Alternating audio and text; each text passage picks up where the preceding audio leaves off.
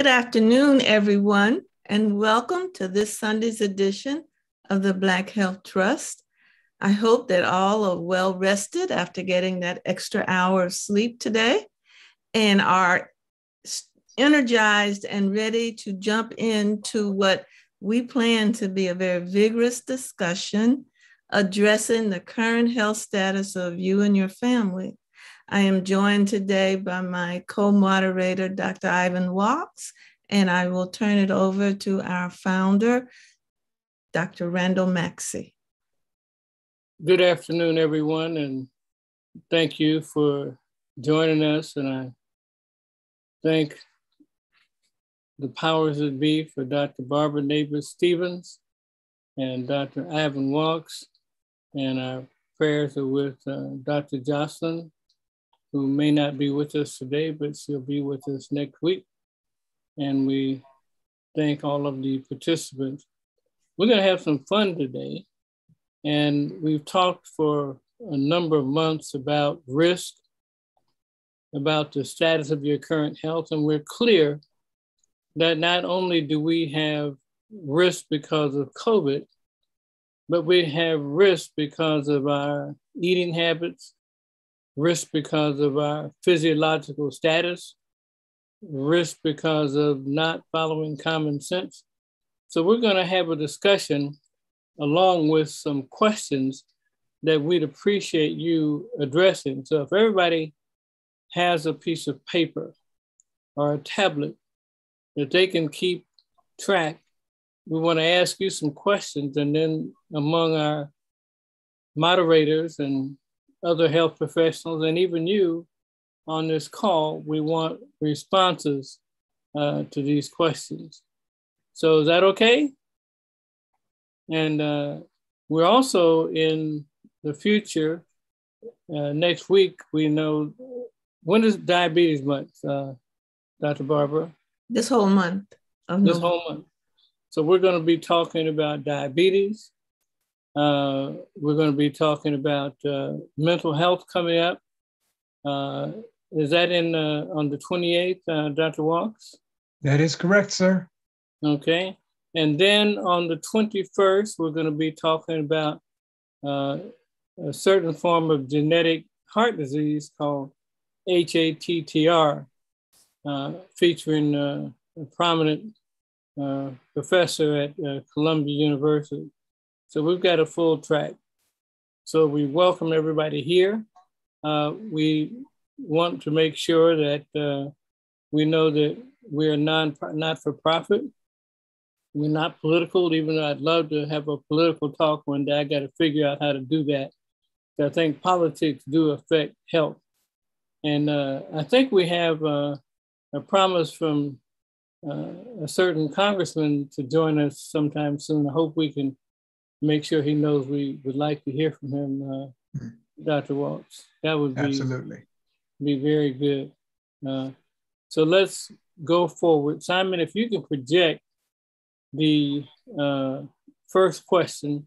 And as background, we know that we have a number of vaccines.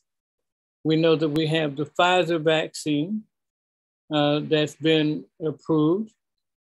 And we know that we have the Moderna vaccine that's been approved. And we also have approval, even though it may be a bit troubled, with the J&J vaccine. So we had a task force. We have a task force headed by Dr. Walks, and they gave a thorough review of the recommendation of the National Medical Association's task force on vaccines and COVID. And we endorsed those findings and came up with our own as well.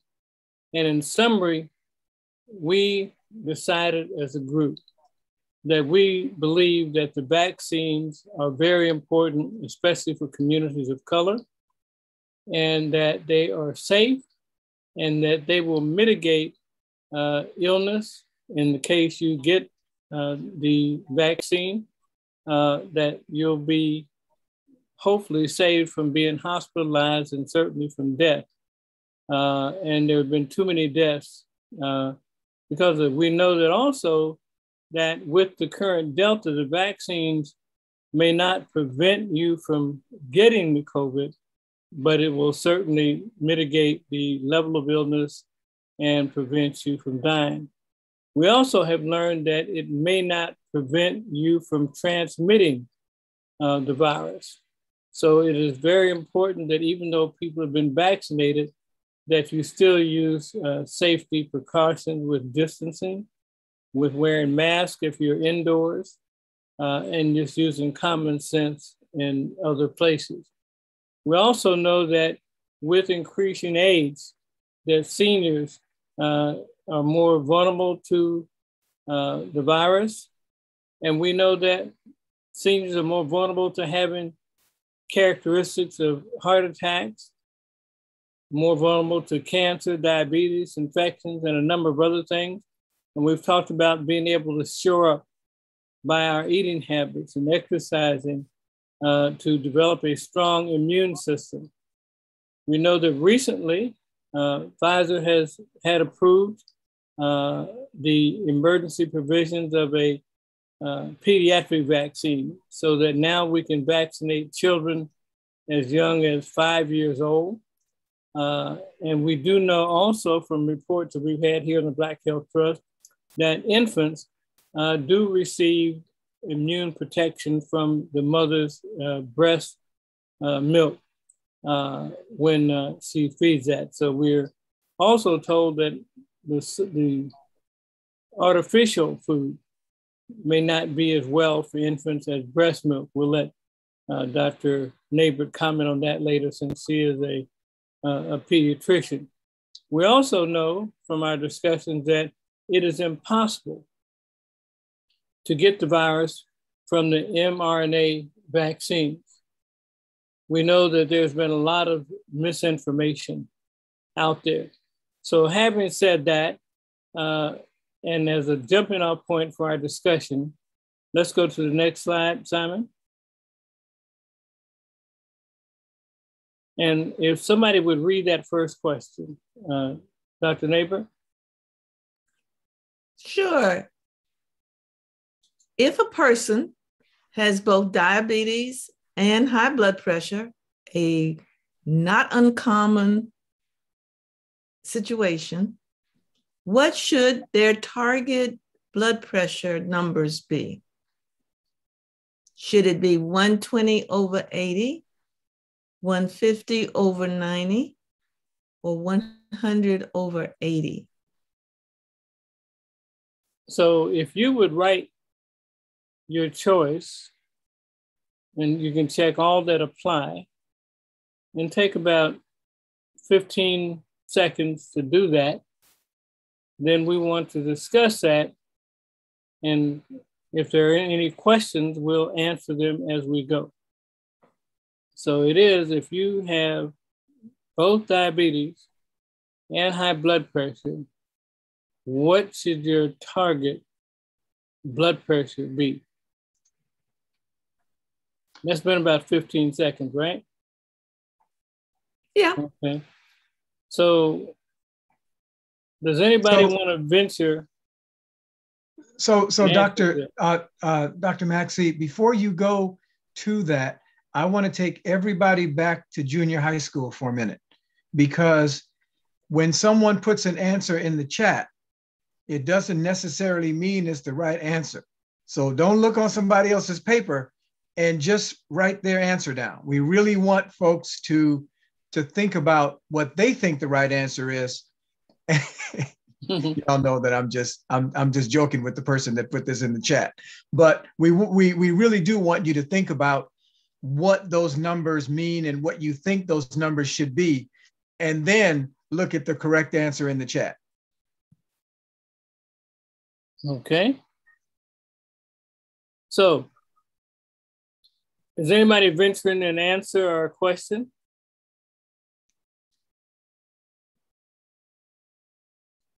Okay. The correct answer, and there's actually been debate in the medical community. At one time, just a few years ago, the target was 140 over 90.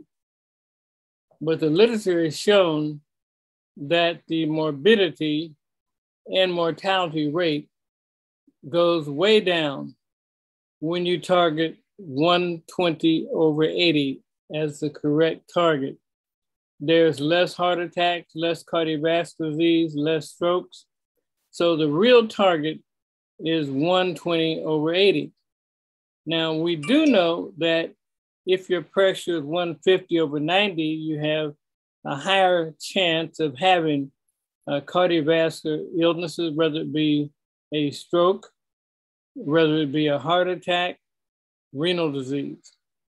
Looking at number C, 100/80, that's a good pressure if you can get it. But a lot of seniors might find that they might be a bit lightheaded or dizzy if their pressure is that low. So the appropriate choice in this is 120/80. That's from my view. Any other discussion on that? We've got some neurosurgeons on, some psychiatrists, some pediatricians. And we do know that blood pressure changes moment to moment with emotion, with upset, with local situations. But I believe that that choice of 120/80 is the correct choice. Any other comments on that, doctors? I would just make a comment in terms of practicality. It is generally suggested that the most accurate blood pressure and the one to follow closely if you're monitoring at home is that blood pressure in the morning when you first get up before you move around.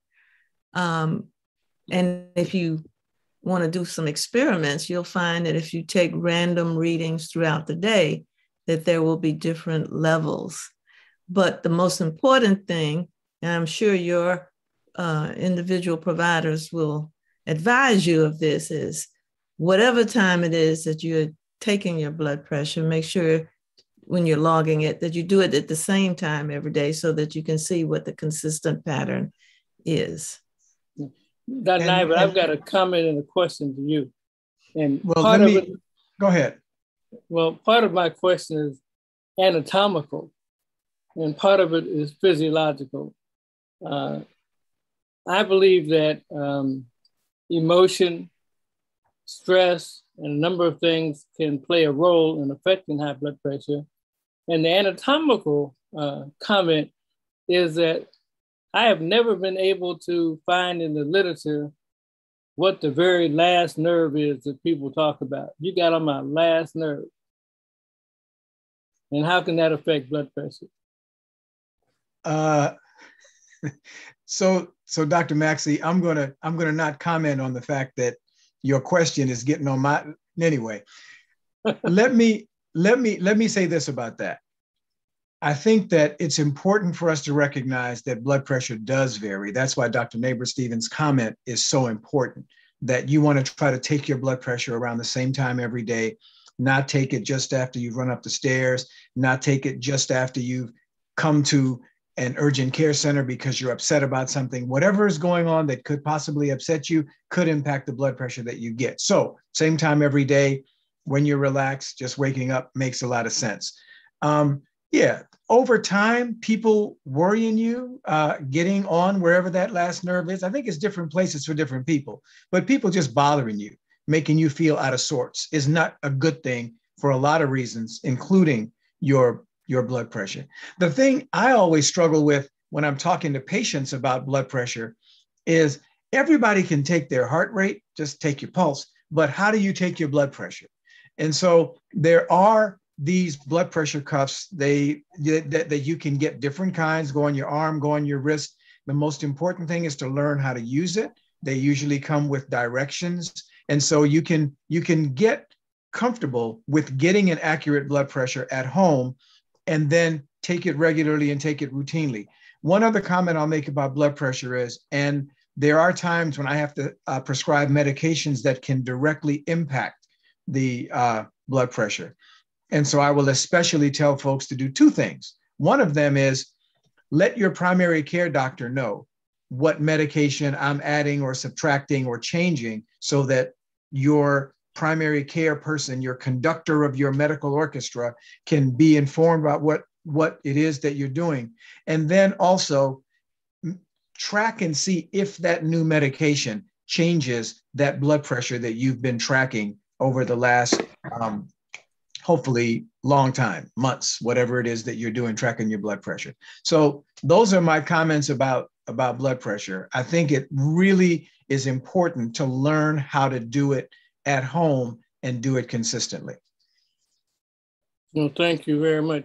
Now, the other comments on that we do know that there are increased levels of cardiovascular accidents, which are known as strokes, that can happen with high blood pressure. In particular, the type of stroke called a hemorrhagic stroke that results in bleeding.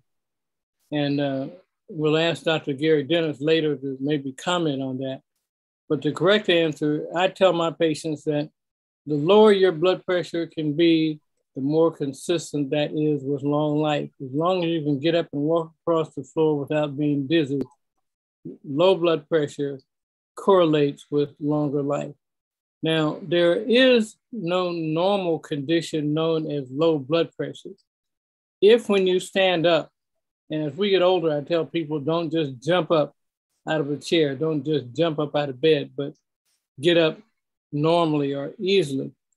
But if you suffer dizziness or what we call orthostatic hypotension, you probably are low on fluid. And one of the things that people do frequently is not drink enough water.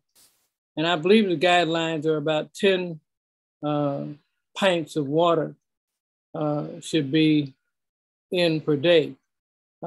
Some people have poor valves in their lower legs and the veins and arteries in their lower legs, and they get orthostatic hypotension that way. In that case, we prescribe something called restrictive stockings for them to wear, TED hose, they're called. And so you want to be well hydrated and do that. But if your blood pressure is low, such that when you walk, you need to see your primary care physician. Maybe you're anemic, maybe you're not well hydrated enough, maybe you have a form of peripheral vascular disease. Anything else we need to talk about on this particular set of questions, Dr. Nabors-Stevens? No, the chat is clear. I think we can move on to the next question. Okay. Can I make one comment about what's in the chat? There is a reference in the chat that a doctor at an urgent care center recently told that the target should be 150/90. And I think it goes back to what Dr. Maxey said earlier, in a way that as we get smarter, as we learn more, as we have more research, we will sometimes change the target numbers.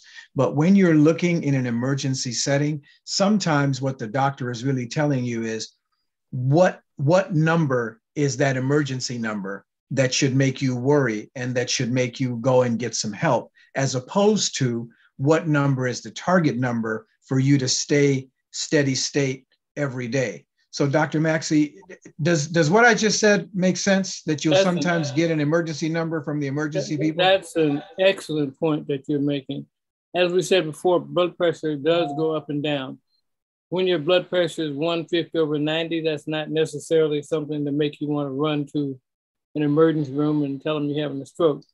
But the target is 120/80. But your blood pressure will go up and down during the course of a day. Now, if your diastolic goes above 100, I would be concerned. If your systolic, which is the top number, goes above 180, 190, that is definitely too high. So the target is 120, but Dr. Walks brings up an excellent point about the range. So you should talk to your physician. We do know that over time, people get hardening of the arteries because they do things like smoke. They take in too much trans fat. They drink a lot of caffeinated coffee. If a person comes into my office and I get a high blood pressure, I automatically ask them, did you drink coffee this morning? So That is one of the effects of coffee and some caffeinated teas as well. So that was an excellent pickup, Doctor, on that. We also know that for families that are hypertensive, and hypertension does run in families, that if you were to look under a microscope at the blood vessel from the child of somebody with a hypertensive family, you'll find that that blood vessel is thicker. So that is a problem. Okay, let's go to the next slide, Dr. Barbara.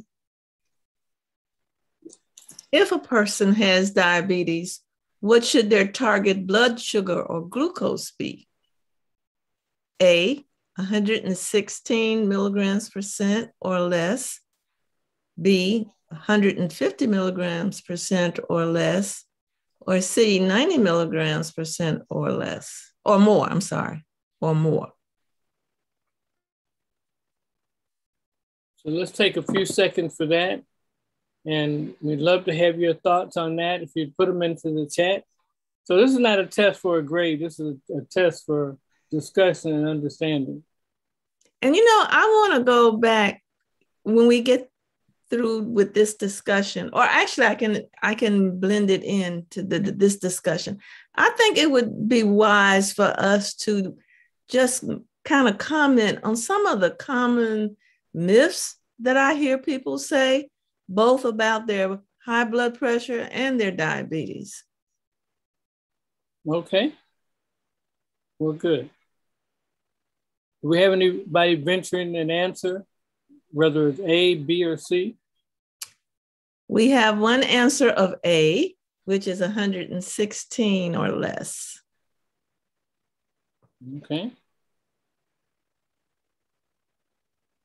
So why is an elevated blood sugar potentially bad over time?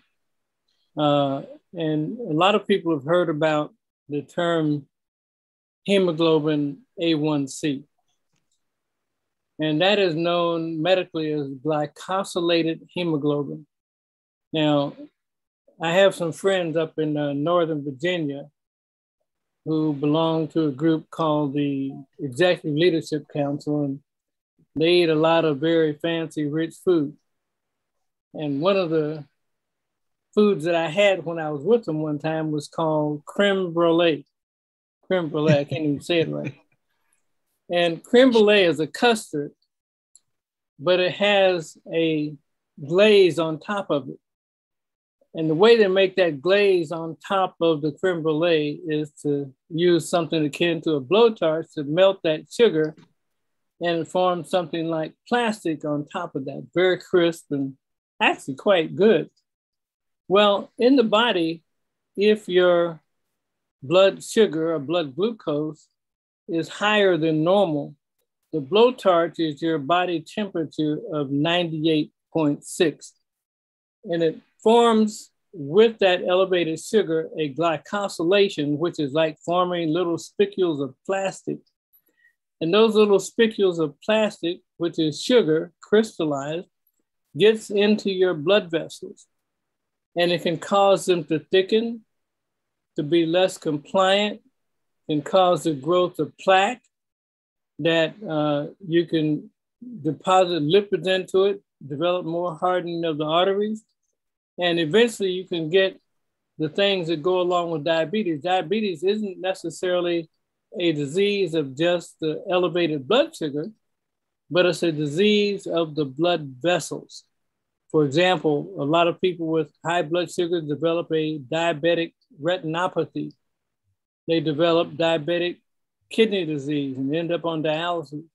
They develop the diabetic peripheral artery disease, and they end up getting numb feet, getting pins, like a pin-like sticking feeling in their feet. And some even have to get amputations of their toes and then their feet and ultimately their legs. So that can be a big problem. And all that is because of the glycosylated hemoglobin. So we want that target number for the glycosylated hemoglobin to be less than 5.0 116.8. And the correct number, and we can debate it, for your blood sugar is to be 116 or less. That is a target. That can pass the MCAT. Huh? I don't think so either. Now that is for a person with diabetes. Let's underscore that.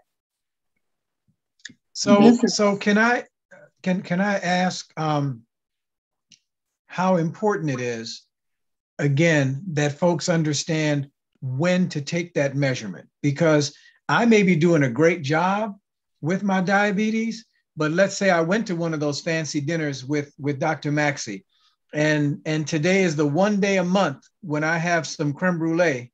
And thank you, Dr. Maxey, for letting the Black Health Trust become a cooking show. I'm going to go try to make some creme brulee later on. But I just had a dinner. I just had some dessert. When are we talking about this 116 or less? That is fasting. That is before you eat. When we test people for diabetes, we do something called a glucose tolerance test, where we measure their fasting glucose, and then we give them a bottle of sugar water to drink, and we test over 3 or 4 hours the curve described by the elevated glucose going down. So this 116 is what you should strive to have when you wake up in the morning and take your blood glucose. Of course, if you eat, after you eat breakfast, eat lunch, it's going to be higher. So your morning or fasting glucose should be that number. And the reason I think that number is correct is because many people at 90 or less may start to feel hypoglycemic. And the symptoms of hypoglycemia might be sweating, might be shaking, nausea and vomiting, in which case you might want to eat a piece of hard candy or drink some orange juice or have a piece of creme brulee. So Dr. Maxey, are you saying that answer number A and answer number C are correct? No, I'm saying answer number A is the correct one. Okay. So answer number C is 90 milligrams or more. So we want to stay, we don't want to go below 90 when we're fasting. Is that part of your yeah, that's correct. And I see what you're pointing at. Would that be a good range to be in? I think 90 is getting kind of dangerous for most people. So I would select number A, but I see the part that you're picking. Would it be okay if you're between 90 and 116? The answer would be correct. Now, I want to, again, underscore the fact that we're talking about persons who have diabetes. There are different values that are considered appropriate for people who are truly not diabetic.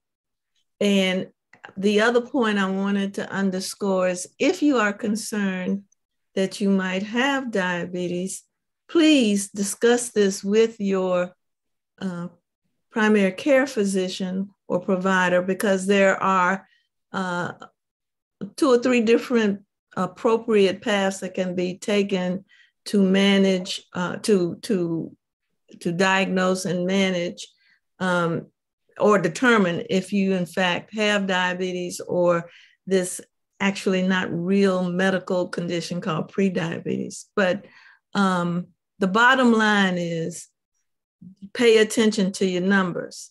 Now, I want to get into some of these myths, and I'm not talking about somebody now necessarily who is already diabetic, but some of the things that I have heard, and I'm sure other clinicians on the call have heard.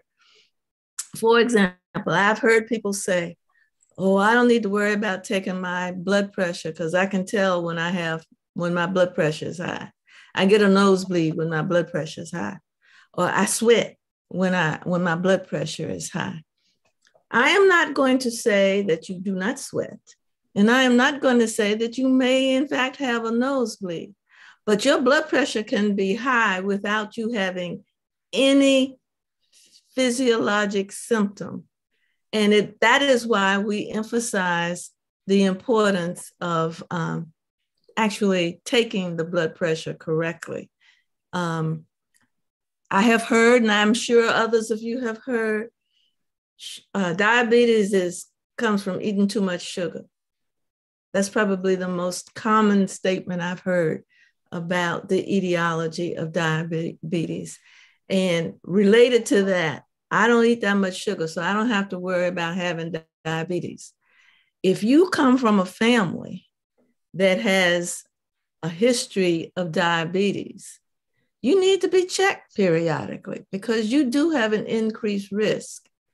If you are obese, you have an increased risk of having diabetes and high blood pressure. So your numbers need to be checked.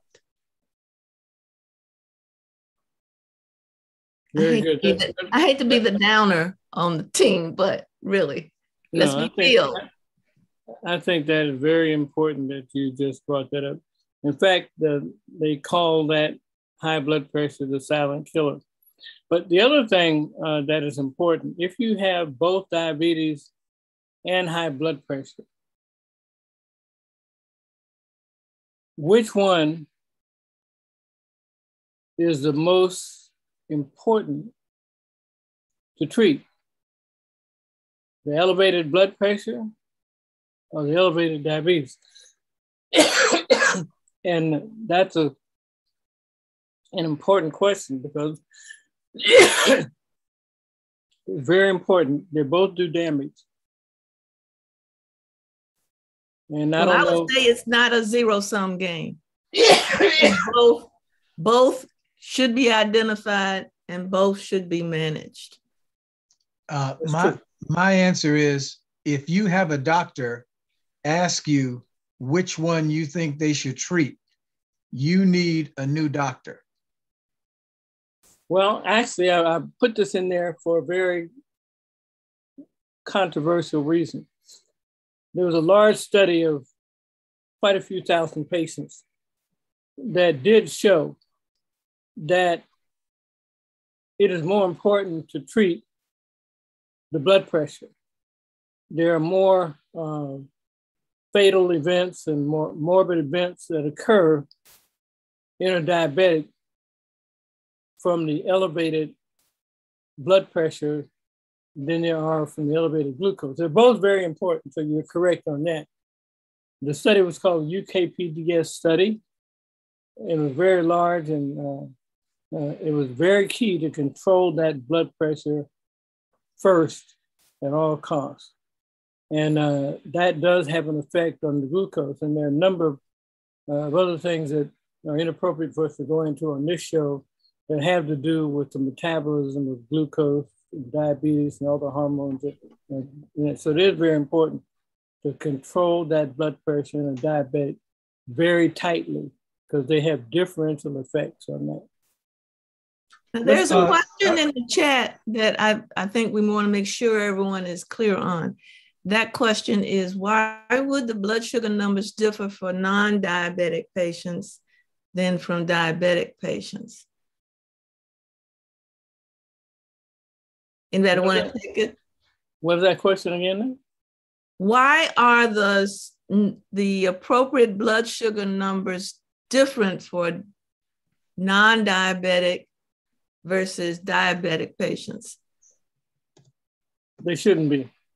Well, I think what the confusion point might be is what is normal and what is not normal. If you have normal blood sugar levels, then you do not have diabetes. If you have diabetes and you're on treatment for your diabetes, there are different numbers used because of the management issues in play in the treatment of diabetes. So I hope that makes it a little clearer. So diabetes is present when you have lack of absorption, lack of uptake of glucose into muscles and into tissues. So when you do a glucose tolerance test, you're considered diabetic if your curve of glucose uptake is abnormal and is slow. And maybe when we have our conversation in 2 weeks or 1 week, whatever it is on diabetes, we can discuss that. because there's interaction that's complex between the liver and the pancreas that have an effect on that. But the numbers are the same. It is the curve described by the uptake of glucose in the blood. Why don't we go to the next slide? Before we go on, Dr. Maxey, let me, because Dr. Barbara Neighbor-Stevens brought up some of the myths, and we talked about one of the risk factors being obesity. I think it's important for us to just clearly state that you can't look at someone and tell if they have diabetes. You can't look at someone and say, well, you're overweight, you're obese, so you must have diabetes. There are a lot of people who have diabetes that are not overweight. So again, this common sense message about routinely going to your doctor for a checkup, having things checked to make sure, is very difficult to look at someone and tell what they have and what they don't have. Very good. So we ready for the next one? Yes.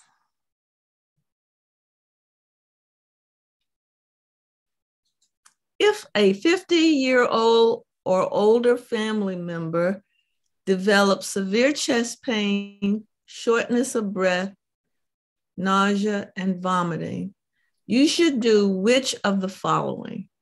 A, call your pastor. B, give that person an aspirin. C, call 911. D, ask your lawyer. Or E, do nothing.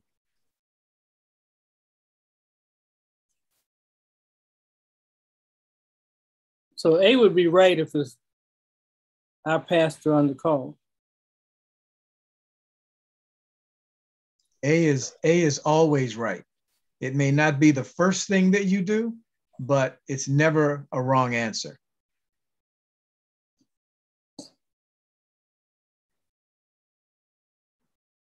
So let's discuss some of those answers. Anybody put anything into the chat? C, then A. What now? C, call 911, and then A, call your pastor. Okay. And why do we think 911 is the correct answer? And I think it is the correct answer. But in a 50-plus-year-old person with severe chest pain, shortness of breath, and especially if they have nausea and vomiting, of course, it could be something like indigestion, right? But that wouldn't be the thing that you would call 911. This describes classically what could be a heart attack, where you feel like there's an elephant sitting on your chest, you can't get your breath, you may be sweating, you may have nausea and vomiting, but pain could be in your jaw, it could be in your back, it can be in your side. But you want that differential to be made by an emergency room, by a physician. It's better to be safe than to be sorry. And we suggest you do call 911. It has also been suggested that you give that person an aspirin, because in many cases, an aspirin does something to alleviate platelet aggregation, the clotting that can occur, thrombosis occurring in a coronary artery, and has been known to mitigate against a heart attack progressing. You should always call your pastor, like Dr. Walk says, or pray and do the things that we know that spiritually work. I don't know that a lawyer adds much, and you certainly don't want to do nothing. You should take that very serious. Are there any other comments or considerations we should talk about in this question? Well, yes, there is something in the chat which is addressing something that I was going to also bring up. You made the very clear statement that what's contained in this question are the classic symptoms associated with a heart attack. But what we also don't want to not mention is that there are frequently much different symptoms present in women. And so just because this 50-plus-year-old family member is a woman and does not have these symptoms does not mean that her vague complaints of fatigue or just not feeling right in the stomach or the chest should be ignored. When in doubt, contact someone, a health professional. That is correct. And we know that there's a high percentage of women, especially Black women, who go to an emergency room with even the symptoms that we described in this question, and they get turned away. Certainly, if it's something different and less than this, they suffer a lot more turned away. So you should insist that your family member receive, at least in that emergency room, they need to draw blood, look for cardiac enzymes. They need to do an electrocardiogram. At the very least, for some, they can do a CT angiogram, but don't let them turn you around without a full examination. If you've gotten up to go to that emergency room, make sure you get fully evaluated because it could be something very damaging and very deadly. That's a good point you brought up, Doctor. Appreciate that. Let's go to the next one.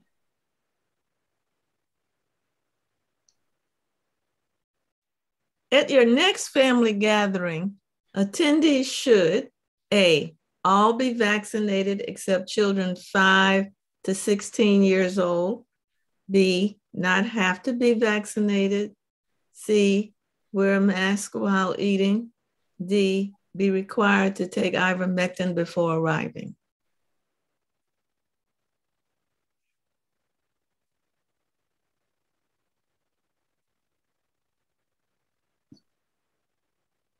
So we got Thanksgiving and Christmas coming up.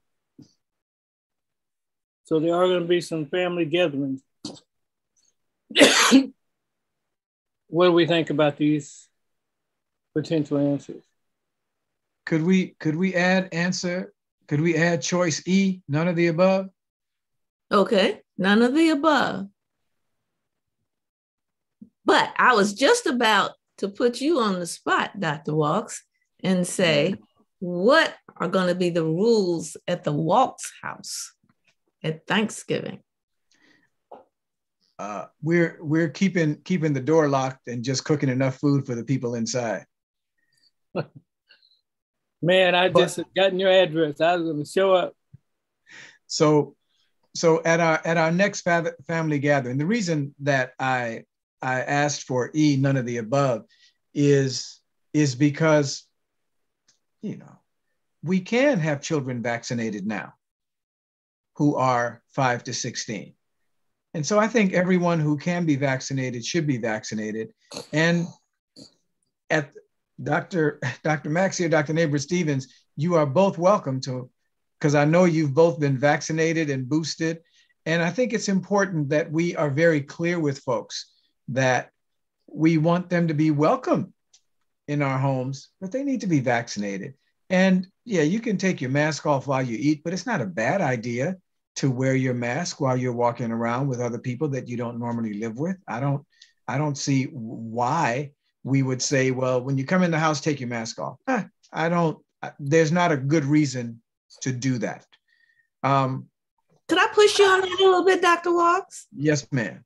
I mean, it's, kind of obvious it's hard to eat with a mask on. But what about when you're sitting around the card table playing whist? Dr. Nabors-Stevens, I'm going to default to Dr. Maxey's statement about common sense. I think it's possible to send folks to Boston and give a snide comment and all of that while you have a mask on. I think that wearing a mask in the middle of activities that don't require you to have the mask off, like eating, I think it sets a good example. It lets folks know that you are pretty serious about what's going on. And we talked earlier about the fact that you can be fully vaccinated, not be actually symptomatic, but still be having the virus and passing the virus around.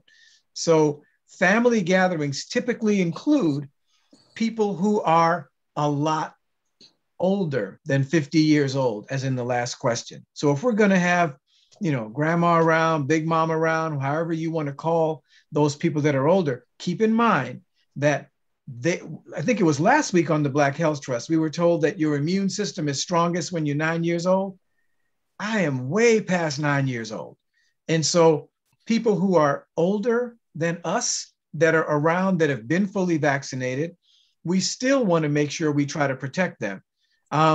We talked a little bit about Colin Powell, who had some underlying health challenges, was fully vaccinated, but still passed away from COVID-19 complications. So I'm not going to be bashful about saying to folks, you can't come in unless you're vaccinated, please. I love you, I want to see you, but you got to be vaccinated to come in the house. Don't be around our senior folks without being vaccinated. And why not wear a mask when you go to when you're going to hug grandma? Nothing wrong with that. So, I went to see a patient, Dr. Walsh, the other night. I don't do home visits, but this lady was a good friend of my mom. She's 104 years old, and I went to, out of respect, to see her. So when I walked in, she was sitting in the room, but her daughter directed me directly to a sink with soap and water. We had to scrub. We had on our mask anyway, but they were very, very appropriately protective of that lady. And I respected that so much to do that. And, we all want grandma, great grandma not to have a problem. And it'd be a hard thing to have on your conscience that you contributed to something terrible happening to one of our loved ones like that. That's such a good point. What about newborns, Dr.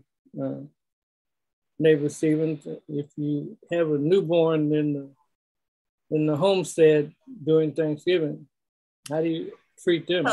So I am going to say something, and I'm going to, acknowledge that this is not something that the American Academy of Pediatrics sanctions. This goes back to that common sense philosophy that we have, and this is pre-COVID. I have always told my new moms while they were in the nursery, before they went home, that baby did not need to go to the grocery store. That baby did not need to go visit everybody in the family. And you also need to be very discriminating about who you let into your house and come near that baby. This goes back years. Now, we're in the time of COVID. If the mother, while she was pregnant, received the vaccine, she developed some antibodies which did cross the placenta and enter the baby. And once the baby was born and she's breastfeeding, she is giving additional amounts of antibody to that baby through breast milk. I still say that baby doesn't need to go to the grocery store, and you need to be very particular about who you let in your house. And if you do let them in the house and near the newborn, they need to do just like that family did, protecting that 104-year-old family member. You need to make sure that they were, hands are clean, mask on. And they probably shouldn't even, this is my opinion, they probably shouldn't even be let in the house if they're not vaccinated. Good point. Can you extend your comments a minute and speak about this emergency authorization use of vaccinating 5-year-olds and above now? While you're doing that, Dr. Neighbor-Stevens, Dr. Maxey, you mentioned earlier that we would get some comments from Dr. Gary Dennis, and he did have some comments. So maybe we can get him unmuted while Dr. Neighbor-Stevens is making her comments. Good. The fact the fact that the vaccine is now available under the emergency use authorization for kids 5 to 11 is, first of all, critically important to the kids and their family members, but also critically important to all of us. Because until that significant population of vulnerable people are protected, we will not be able to get this pandemic under control. So for their own personal health and well-being, and for the health and well-being of all of us, I hope parents will seriously consider getting their children immunized. The concerns about safety, I have heard echoed the concerns that we heard about the adult vaccines.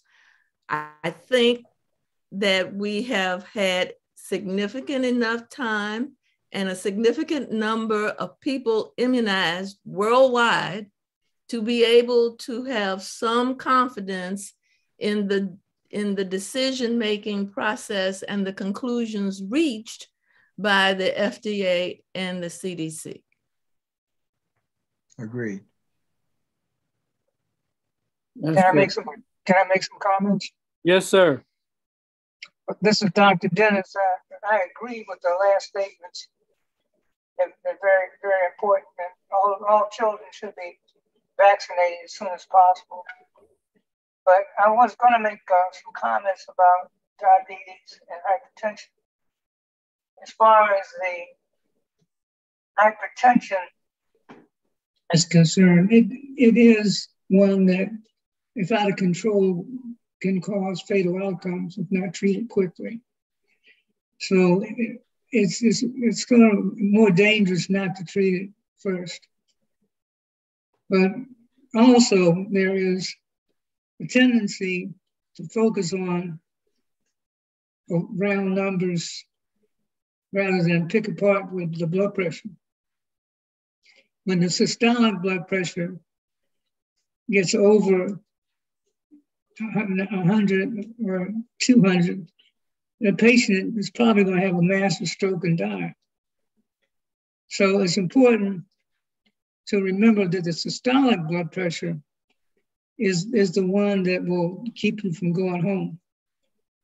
So the best thing to do is to try to find out information about something about the blood pressure when you get the call, so that you know whether the patient is having an acute emergency or not. If the patient has a very high systolic, could be on the verge of having a massive hemorrhage or have one in development. If at the same time he's complaining, not of his chest, he's complaining of headache. It's a massive headache, new headache, bad headache, then that's going to put him in a different category. So it's very important to stay close to your family doctor when it comes to managing your systemic illnesses like that. And so I just wanted to make a comment about it. The other thing is that blood pressure is not uniform during sleep. It changes at different times, and more at night, it tends to be much higher than you think. And unless you are regularly taking blood pressure around the clock when you have the symptoms, you really don't know whether that's true or not. But it's important to know what the blood pressure is like. And so the patient should know how to take his own blood pressure, number one. But number two is very important to know that taking that aspirin may help. But what also happens when you take aspirin, it may predispose the patient to developing a hemorrhage itself. So you have to be careful about taking aspirin, even the 81 milligram aspirin, if you don't really know the patient's history. So it's important to get all the information you can about a potential intracerebral hemorrhage associated with a decompensating blood pressure. That's all. So would you speak a bit more about what is a cerebral hemorrhage, but also your comments on the wisdom of getting an aspirin when you have chest pain?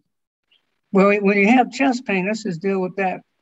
I think taking an aspirin, if you don't have a prior history of taking it or heart attack or stroke, then it's probably not as dangerous. But if you do have that history, the history of taking non-steroidal anti-inflammatories, aspirin type drugs, et cetera, then you got to take that into consideration. The patient's already taken it, and the patient is developing worsening symptoms, worsening blood pressure. And is having chest pain too. Then that patient is more likely to have a serious cerebral vascular event, and so it has to be taken into consideration. And it's more dangerous to have a patient with bad systolic hypertension walking around and getting worse and without treatment. But the aspirin will help in the case of the patient who has a history of heart disease and previous stroke. So it's important to do two things: care for the patient and then connect with a health healer. Someone is going to be available to give you advice and send you to the emergency room when necessary. So the 911 has to be addressed as well.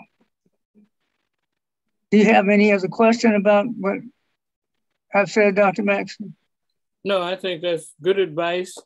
And there is even new advice on whether or not the 81 milligrams of aspirin should be given on a daily basis. But we'll talk about it on a program where we can go more into it. Why don't we go to the next slide? Number 5. Are there household members at risk for serious illness or death from COVID-19 in your house? If so, who has the highest risk? A, children 0 to 5 years old. No. B, seniors 65 and older. Yes. C, adults 18 to 50 years. D, children 6 to 16 years old. E, anyone unvaccinated. Greatest risk is seniors 65 plus.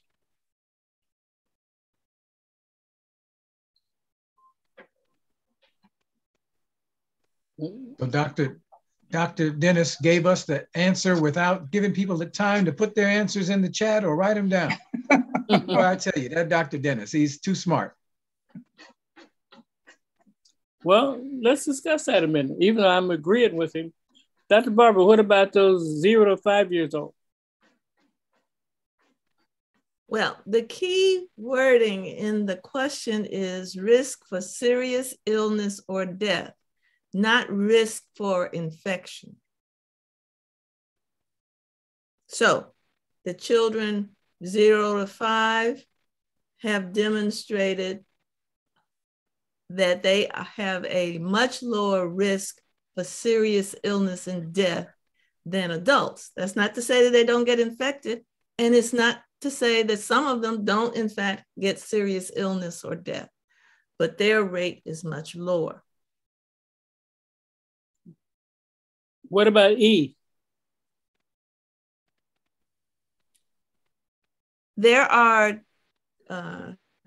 different risk rates for different age groups and categories of people. So I would not say E is correct by saying anyone unvaccinated. So could you say, go ahead, Ivan. So my comment about this question is that I always have concern when we apply risk stratifications and all of that to individuals, because when they say 1 in a million, I could be that one. When they say 1%, I could be that one. And I think it's important for us to not have anyone feel that, well, the highest risk is seniors.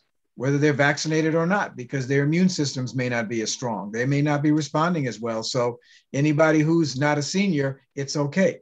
That's not the message that we want to give with this question. This is one of those questions where, okay, yeah, the answer might be seniors, but everybody ought to be vaccinated who can be vaccinated, and people should keep their mask on. That's the safest for everyone involved. And so I think it's important for us to, yes, as scientific, medical people, whatever it is that we are, all of those research studies and all of that are great because they give us these risk stratifications. At the same time, I don't want to be the last person to die from COVID. Somebody is going to be the last person that's unvaccinated, that is under 65, that dies from COVID. I don't want to be that last person. So for me, I'm going to make sure I'm vaccinated. I'm going to make sure I get my mask and keep my mask on, because why not? Why would I not want to keep everybody as protected as I could? Okay, very good. Simon, can you let me share the screen a minute before we go to the next slide? I have a, can you see my slide? Yes. I don't know where it went. Yeah, I was gonna say it's gone now. Well, I guess I won't share it. All right, can we go back to, I guess, question 7? Yeah.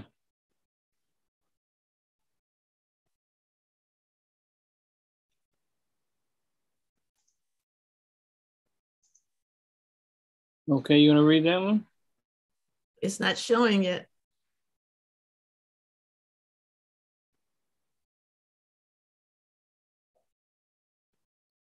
I think it's coming. Next one. Do all family members eligible to be fully vaccinated against COVID-19 need to be vaccinated? Yes or no? Yes. Or it's not sure? A, yes, B, no, C, not sure.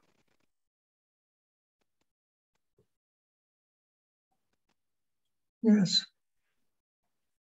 So Dr. Neighbor Stevens, this question is for folks who have never been to the Black Health Trust before and just tuned in 30 seconds ago, right? Absolutely. Okay. This is to test the effectiveness of Black Health Trust. So everybody should get 100% on that one, right? Right. Let's go to the next one. Do all family members over the age of 3 years old need to wear a mask when indoors in public spaces? A, yes, B, no, C, not if they took hydroxychloroquine prophylaxis. Is this question for Aaron Rodgers of the Green Bay Packers? Exactly. Exactly. So we know that the answer to that is yes. So can I just take a moment with this question to say something that we've said before, but I think it bears repeating, which is, it isn't just have on a mask. If I see one more person with their mask on, just barely on the top part of the bottom of their chin, I'm just going to scream. Just take it off. It's not doing you any good when it's only covering the bottom of your chin. It's covering no part of your nose and no part of your mouth. And I think it's important for us, and maybe Dr. Barber can hit this a little bit better than I can, but our kids watch what we do. And if we're going to walk around with our mask under our mouth or under our nose, guess what our kids are going to do? And I see that all the time when I'm out in the grocery store or what have you. I see people, yeah, I have on a mask, but come on. And don't pull your mask down when you're trying to talk to somebody. Well, let me get the mask out of the way so I can talk to you, especially when you're talking with someone the mask ought to be up. So just, those are just things that I get frustrated about. All right, let's go to the next question. There is a comment in response, I think, to what you just said, Dr. Walks, wear a face shield. Now, you know, I don't believe our resident virologist is on today, but we've talked about the effectiveness of face shields. And so maybe we need to revisit that again. Number 8, do you have a family physician or provider? Excuse me, Dr. Neighbor-Stevens, you said that we told folks about the effectiveness of face shields. You don't want to give just a quick summary about yes or no? I want to tease. Oh, no. I've got to fly to California this week. Should I have my face shield on and my mask? If it wouldn't hurt, but it probably is not necessary. Okay. Thank you. I'm wearing my face shield anyway. You know, now I'm gonna make an aside. You may want to wear a football helmet with a face guard over your mask, because these people think that it's okay to have fights on airplanes these days. Oh my goodness. Okay. You didn't see that one coming? Okay. I did not see that one coming, and I sit in the back with the regular people, so I might have to, you know, get a window seat and just duck. This question was for Dr. Jordan, Dr. Wilbur Jordan. Number 8, do you have a family physician or provider? A, yes. B, no. C, none available.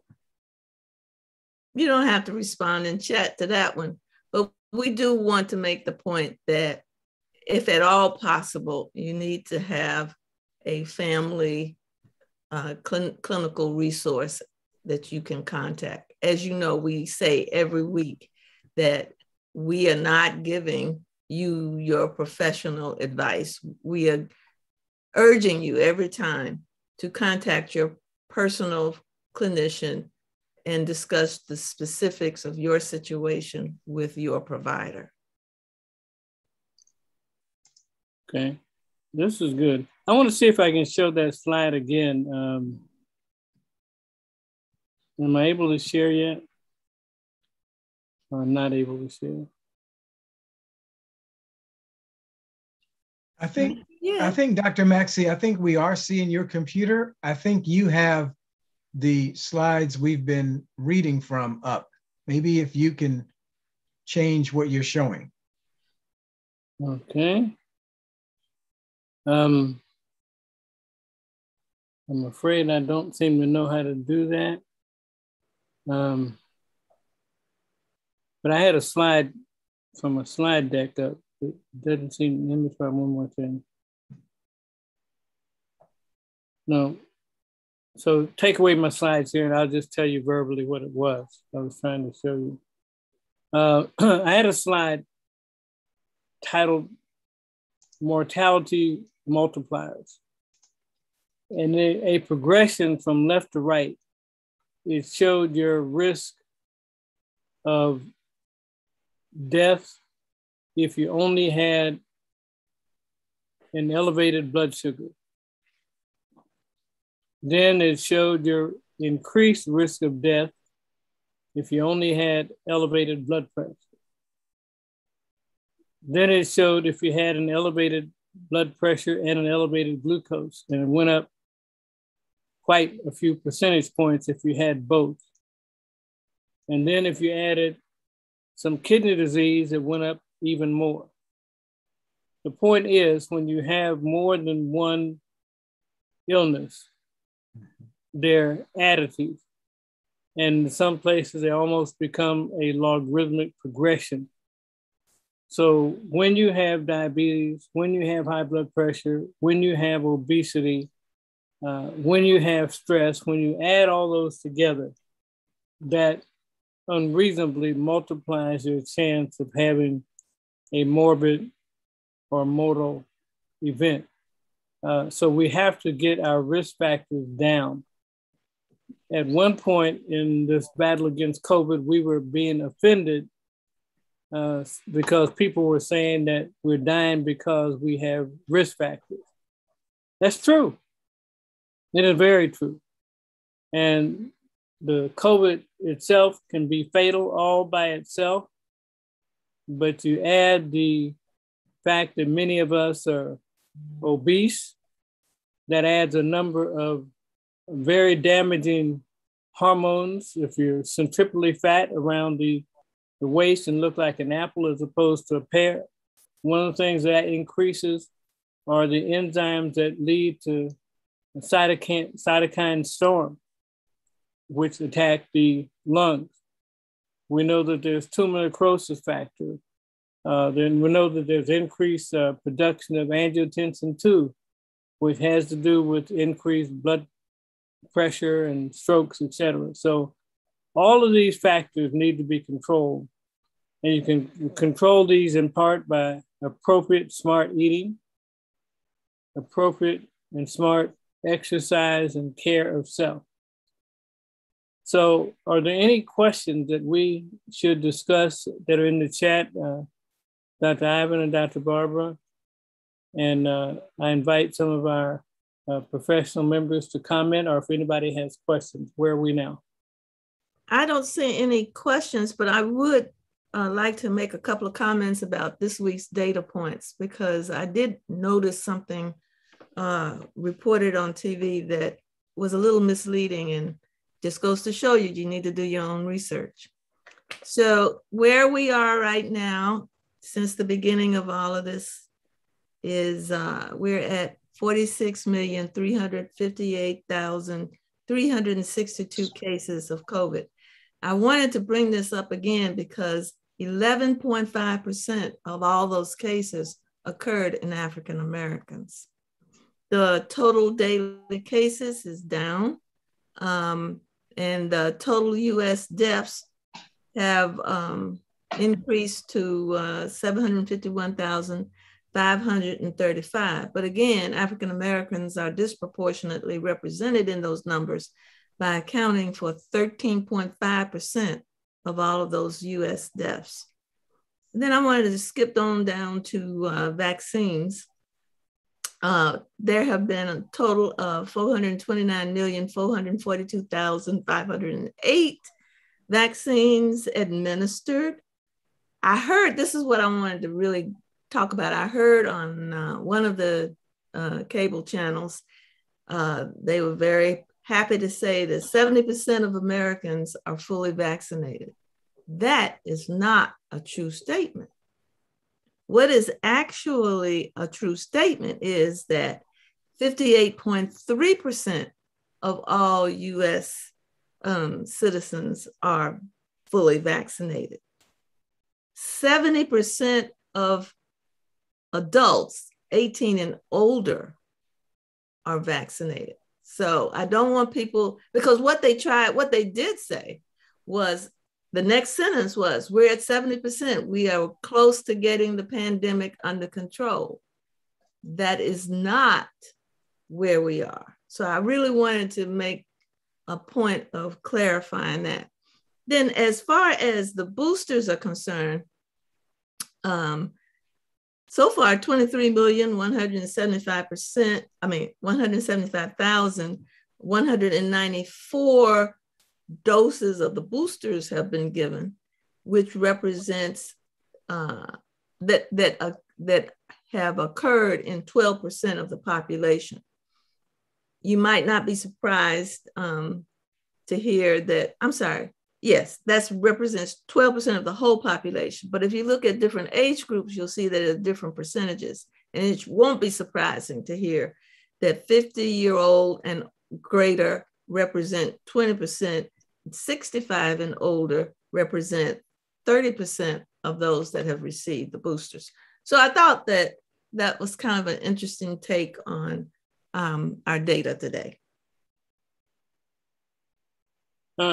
I've got a question. I heard a discussion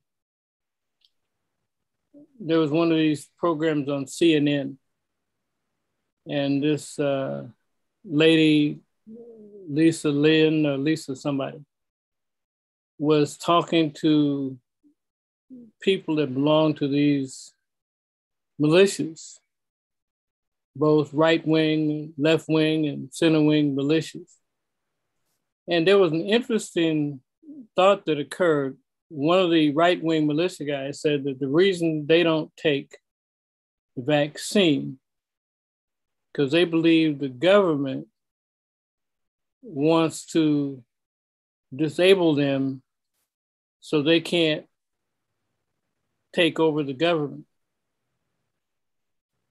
The left-wing guy said much the same thing, and they don't think that people of color should take the vaccine because it's not proven. The end result is that communities of color seem to be caught in the middle with not knowing what to believe and therefore believing what is said on the internet and doing less than they should to protect their families. And again, our mission is to convince people that the best chance that communities of color have is to take the vaccine and protect your children and your families and your old people. I'm so concerned that we're being like ping pong balls in the middle and not saying that if communities not of color don't want to take the vaccine, they're not at the same level of risk that communities of color are. And I'm wondering if you want to comment on that.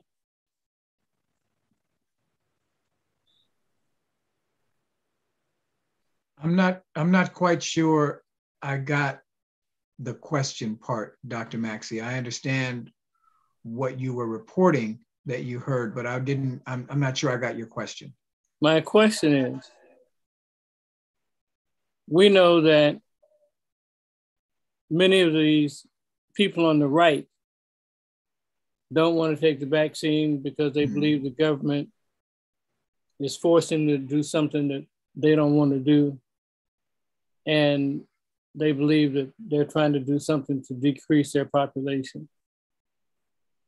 And I believe that communities of color stand the best chance of mitigating effects of morbidity and mortality from the COVID and a number of other things by taking the vaccine.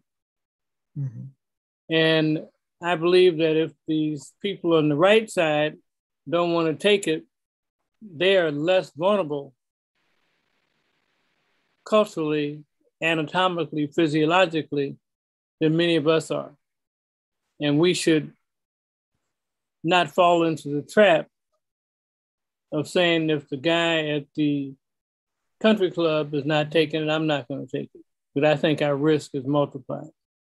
So okay. So Dr. Maxey, my short answer to that is we shouldn't be listening to them anyway. Whatever it is that they're saying we should do, we should not be listening to folks who have demonstrated they don't have our best interest at heart. I think it goes back to what Dr. Jordan put in the chat and what he said many times before. We need to have a trusted family practice, general practice type clinician that takes care of us. And that's where we should get our health advice.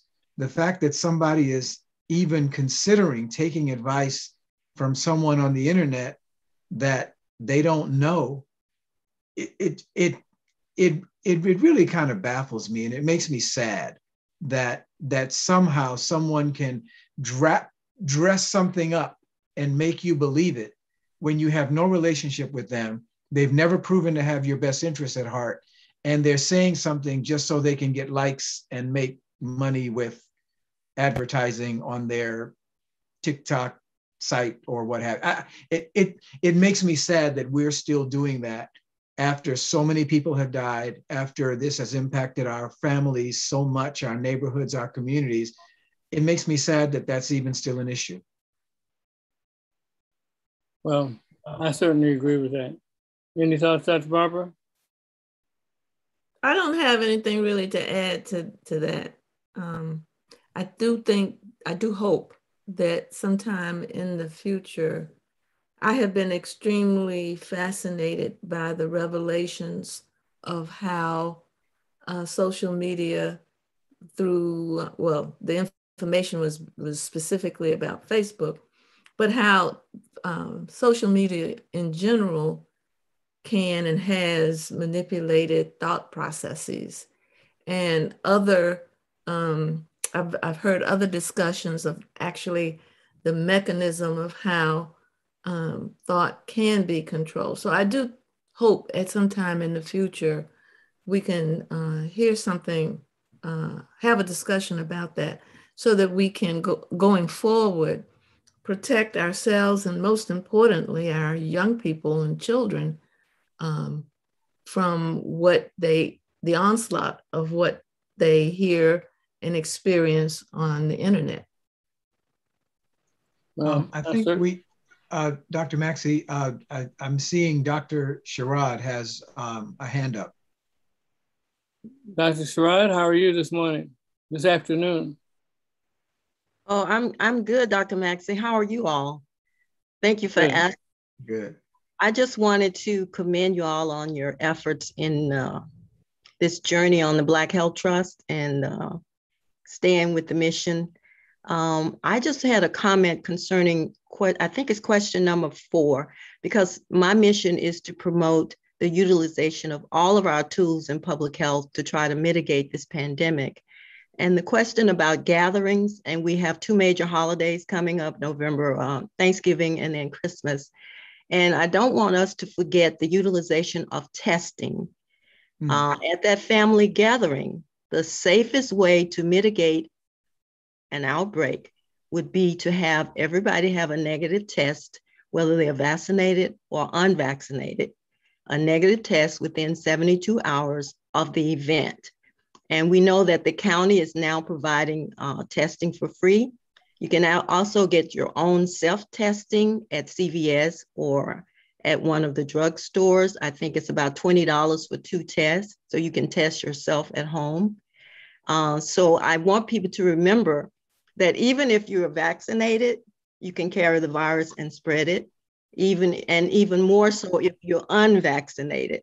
So the testing actually is probably the safest way of avoiding the spread of infection, having a negative test within 72 hours. There's still some risk there, but that's probably the best we can do now for a gathering, is have everybody have a negative test.